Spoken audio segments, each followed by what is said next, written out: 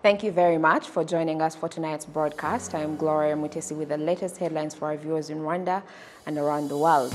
President Paul Kagame today at Village Urugwiro met with Arsenal FC legends Robert Pires and Ray Parler and their families who have been in Rwanda on a 5-day visit for Rwanda tour.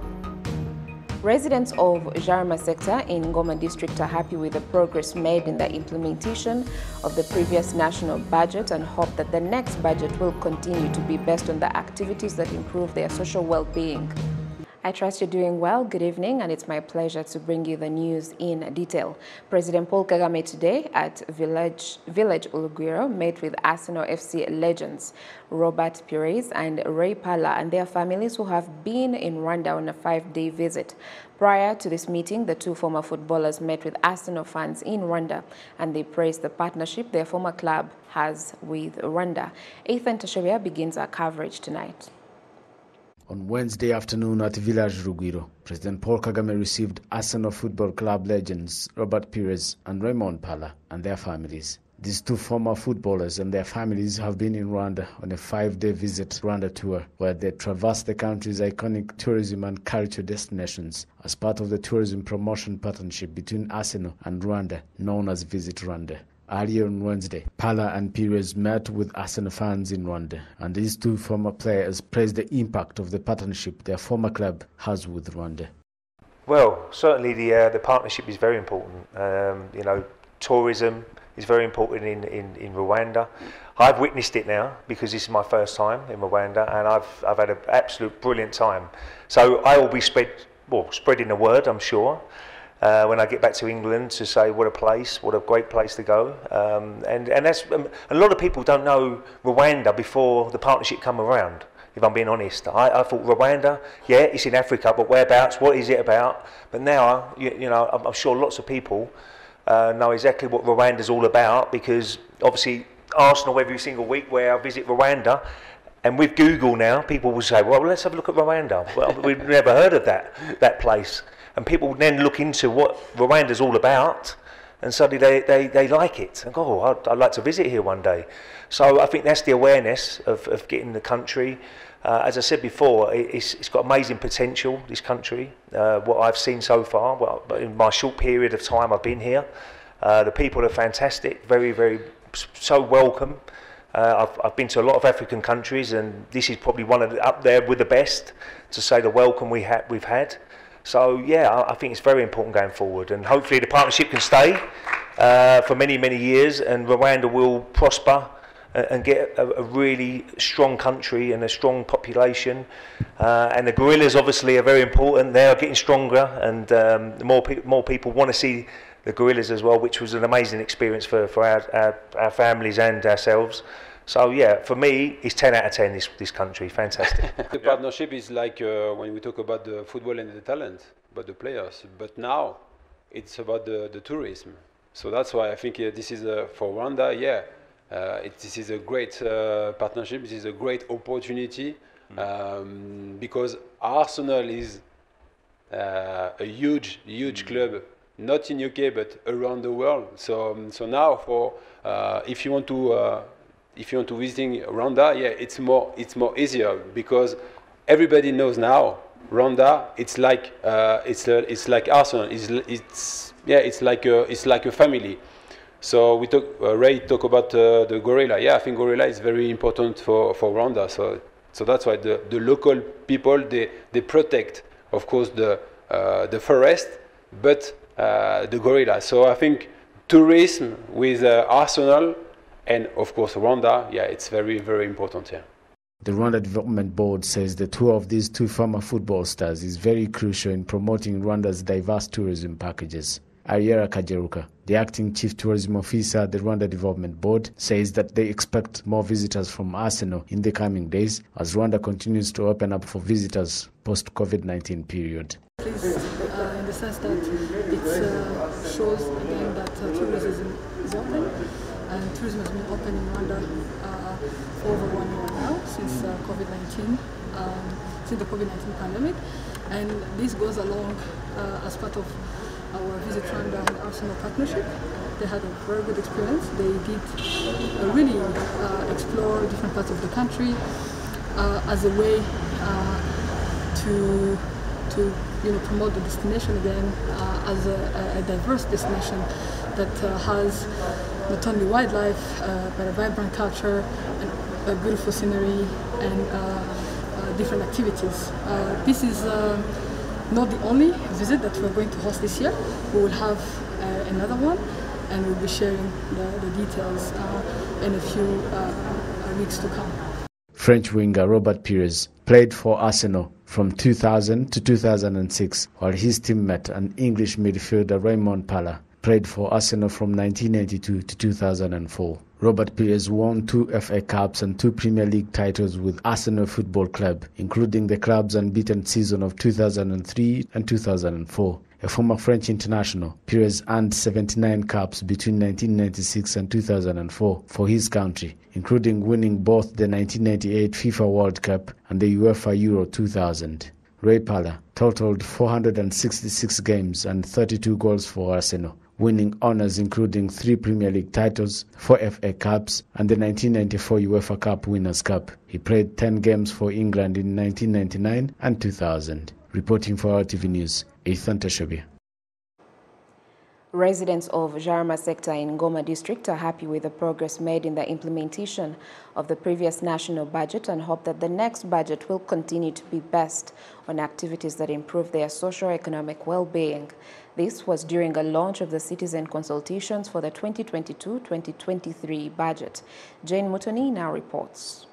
During the national budget consultations for the fiscal year 2022-2023, the mayor of Goma district, Neo-Najira Natalie, said that ideas which had been put forward for the previous budget included the Hotel East Gate, irrigation facilities and clean water in the community, feeder and tarmac roads that are being built in Chibungo town. In terms of social well-being, some projects have been achieved and the rest is yet to be achieved as well.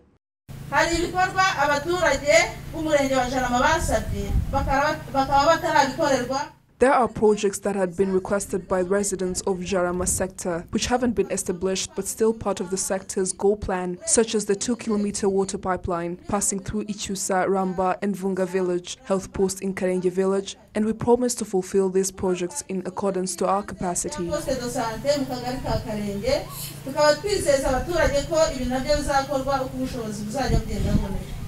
Proposals that were put forward by the people to be included in the budget are mostly related to infrastructure and social welfare development. Our inputs as the residents of Karenje is for actions to be implemented rather than just words. In 5 cells of Jarama sector, Karenje cell has lacked electricity for over 8 years, yet there is electricity in other cells. There is also a school that doesn't have computers, yet they are necessary while learning.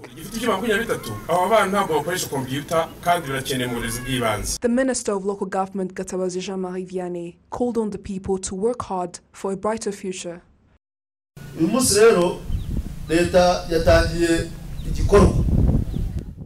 The government has started a process of budget consultations across the country to be considered while drafting the 2022-2023 national budget. A lot is expected to be achieved during this fiscal year, as we shall be moving towards 2024. We shall work hard this year and the next so that by the end of 2023, we shall have achieved the pledge which the President promised citizens and more. And we want to see people that have ambitions of being wealthy.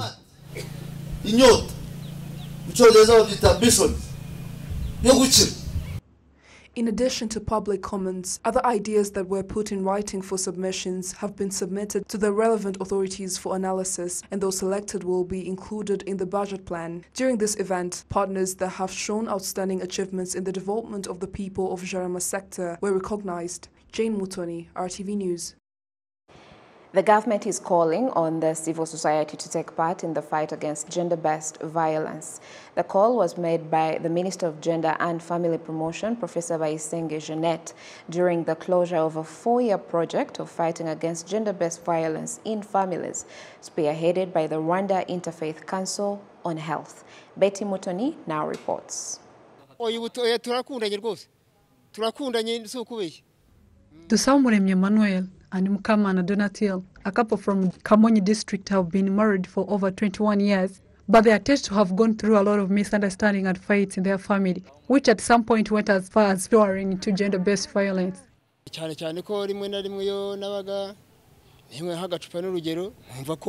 Most times I would be drunk and I would want everything to be done the way I want it, and when otherwise, I considered it as disrespect because I expected her to do what I have told her to do.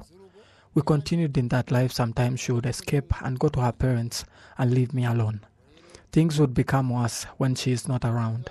Children ran away to Kigali due to the misunderstanding in family, which affected the welfare of our family. After undergoing multiple counseling and support from Rwanda Interfaith Council on Health, the couple's lifestyle started to improve, and this, they say, contributed towards the development of their family. We worked together in different activities. Our children returned home. We started rearing livestock. Our children would help in feeding them, and we played our role as parents.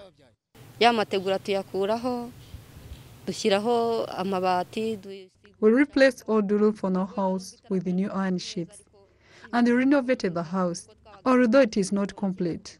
But I thank God for the work done so far. Before we lived in an old house that it was almost crumbling on us, but later we got money and we even bought land. The Rwanda Interfaith Council on Health, REACH, in partnership with Oxfam, presented the achievement of 4-year project named Claiming Sex and Reproductive Health Rights in Rwanda. The project, which started from 2017 through 2022, was conducted in 6 districts with a focus on fighting against gender-based violence. 995 conflicting couples have been engaged in constructive dialogues to rebuild healthy relationships. 1,000 gender-based violence victims were put in support groups, and 2,530 people will continue to promote sexual and reproductive health rights and spread gender-based violence prevention in the community. The chairperson of Rwanda Interfaith Council on Health, REACH, says that even though this project has come to a close, faith-based institutions will continue to play their role of sensitization in fighting gender-based violence. Gender-based violence, it wounds the life. It even may kill life. So that's why we stood up to give our contribution in fighting against gender-based violation. The churches work on conscience to make people aware of the evil of this violence, and in collaboration with the authorities and partners, we will be able to achieve. And indeed, this project that we are concluding of Oxfam showed that we can get good results. Minister of Gender and Family Promotion noted that the different institutions should play a great role in fighting against gender-based violence. Gender-based cases are still in our country and even increasing, as I said, mainly due to the awareness campaigns, due to the services that are brought across the population.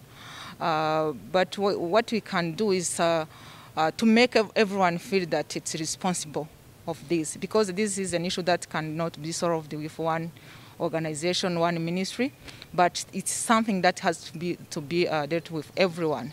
So everyone has a role to play: the media, the civil society organization, the government agencies, the local population, local leaders, so everyone has to come on board. The chairperson of Rwanda Interfaith Council on Health says that whenever this project reached brought change mostly in solving domestic violence. He also added that Catholic Church has launched the Family Week, which is also in line with promoting harmony in families, and the campaign that will end on Valentine's Day. Betty Mutoni, RwandaTV News. Many thanks, Betty Mutoni, for that report. Now, some of the farmers who harvest rainwater and use it for irrigation in their fields are happy that it has helped them cultivate in all 3 seasons as well as increase productivity. As Innocent Mugabo reports, a 2013-2014 household survey in Rwanda found that 17.4% of households harvest rainwater. 78 farmers affiliated to Komezi Mihigo Muhinzi Cooperative in Mareba sector, Bugesera district, have a 10-hectare irrigation area that uses rainwater to irrigate vegetables and fruits in the 3 seasons. Residents of the site were given 63 water tanks with a storage capacity of 3,000 litres and 2 dam sheets holding 250 cubic meters of rainwater, something they say has led to the conservation of wetlands and lakes. We usually have a problem of drought in Bugesera district, but after getting this water, we now cultivate in all seasons, and this has enabled us to change our standards of living. This system of irrigation makes everyone participate since it's not even tiresome. We used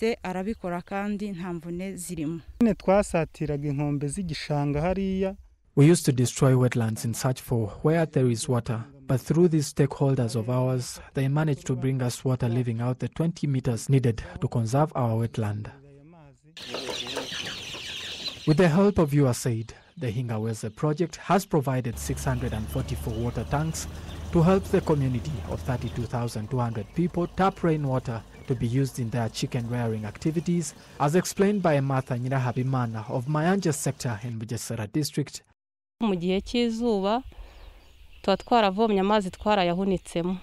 During the dry season, with the use of the water we kept in these tanks, it helps us in our poultry rearing business and relieving us from walking long distances to fetch water.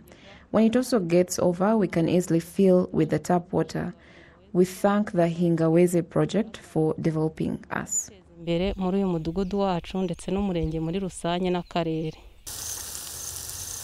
1,200 millimeters of rain falls in Rwanda that scientists find that it is more likely to be used for agriculture if it is well conserved. Statistics from the Rwanda Water Resources Board, RWB, show that in Rwanda, each person consumes 670 cubic meters per year, while the target is that by 2050, each person will consume 1,700 cubic meters per year. The Director General of the Rwanda Water Resources Board, Prime Ngabonziza, explains that 98% of Rwanda's water resources come from within the country, in a way that, if properly conserved, the country's goals can be easily achieved. Water is a very crucial thing in the development of a country. This electricity we have, most of it comes from water, not forgetting hygiene. Agriculture also depends on water, so without water, nothing can be achieved as Rwanda or the world. So that means we need to collaborate in conserving our water resources. A 2013-2014 household survey in Rwanda found that 17.4% of households tap rainwater. Innocent Mugabo, RTV News. Now, the new Minister of Infrastructure, Dr. Nsabimana Ernest, says that this is a good opportunity to work hand in hand with the people to achieve the country's infrastructure goals.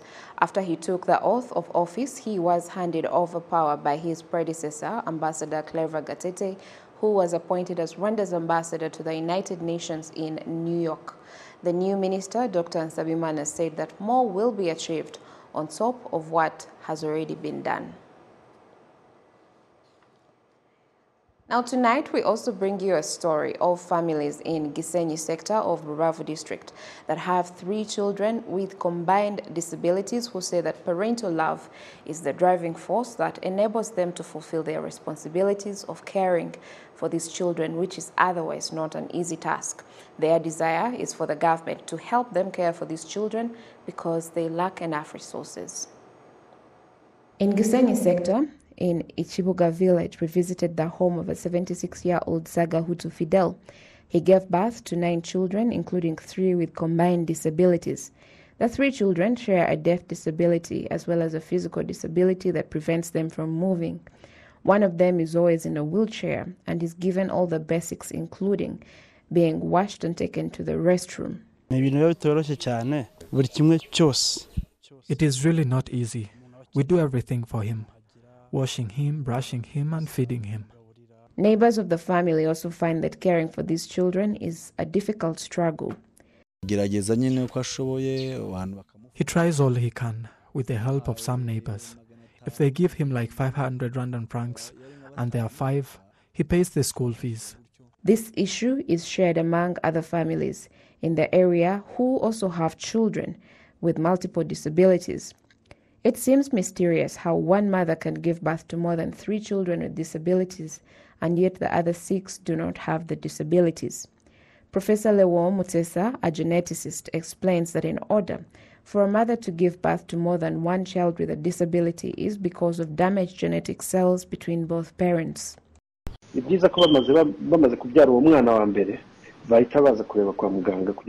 would be better that after giving birth to the first disabled child, they would come to the hospital to see if it's not a genetic problem, because the chance of giving birth to a normal child is at 75% plus.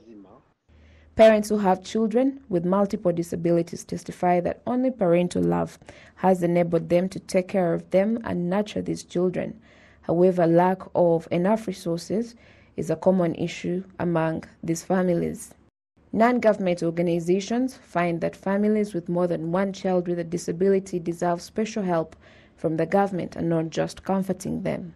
Claudine Furaha is an employee of the Rwanda Association of People with Disabilities and in charge of operations in the Western Province, who explains more about this. They need help from the government. They need to be visited. They need to be helped to take care of their children to school and other daily needs. The total number of people with disabilities in Rwanda is estimated at 446,453. However, there is not a fixed number of families who have more than one child with disabilities so that they can be given the special treatment. So this is where I leave you for tonight. Thank you for the privilege of your time. Have a lovely rest of the week. God bless you and keep you. And until next time, I'm Gloria Mutesi. Bye for now.